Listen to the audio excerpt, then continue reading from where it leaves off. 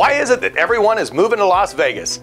I don't know. Could it possibly be that almost the entire country is experiencing an Arctic blast while we are enjoying clear skies and temperatures in the 70s? Hello again, everyone. I'm Bob Hamrick, Chairman and CEO of Coldwell Banker Premier Realty. Welcome to the November issue of the Monthly Minute Market Update for Southern Nevada. And after the stats, I'll share a few more reasons why Las Vegas continues to attract residents from near and far. But first, October's flow of for-sale homes reduced slightly from September, while new listings were consistent with the previous month. Open escrows were down slightly from September, yet were almost 17% ahead of last October, and closed sales surged both against last month and last year's numbers. The median sales price was off a tad, yet remains a healthy 4.9% up from last year, while the average days on the market increased slightly from last month, but it is taking almost 40% longer to sell this year versus last.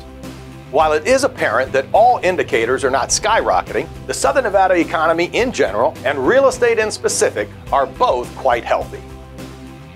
And one of those softening indicators is actually credited for our housing resurgence, as the Las Vegas Review-Journal recently reported that Las Vegas' sharp drop in home price growth could spur more sales. The article described how the rampant price appreciation of 2017 and 18 was pricing buyers out of the market, as their salaries were not keeping up.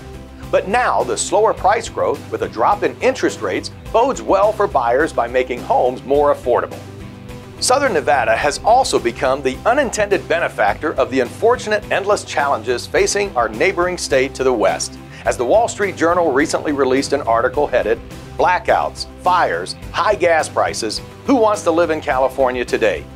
The article describes the hardships residents are experiencing and how many are choosing to flee the state for a less volatile environment.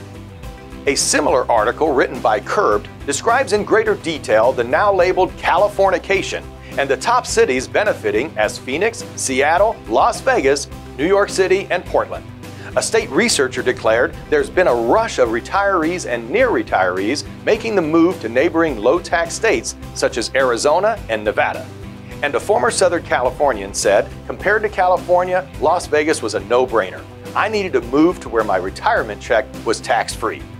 The article closed by saying Vegas, which is a close afternoon jaunt back to Southern California, also offers plentiful sun, lots of activities for seniors, and the same single-family home-style subdivisions that retirees had back home.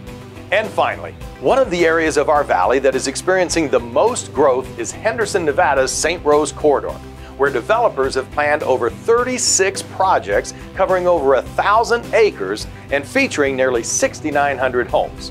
While this growth has been taking place over the last several years, it certainly has been further fueled by January's groundbreaking of the Raiders' over $75 million practice arena under construction at Executive Airport Drive and St. Rose.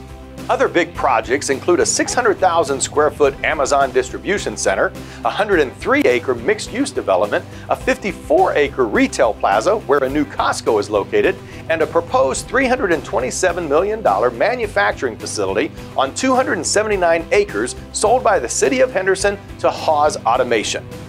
A Haas executive said, "Henderson is a more affordable place for workers to live, Nevada is a better state for taxation, and the proximity to Haas California headquarters is very convenient." Just wow! With Thanksgiving just around the corner, we are so grateful that you continue to make Coldwell Banker Premier Realty your real estate company of choice. Enjoy your friends and family this holiday, and we'll see you next month for our December edition. Bye-bye!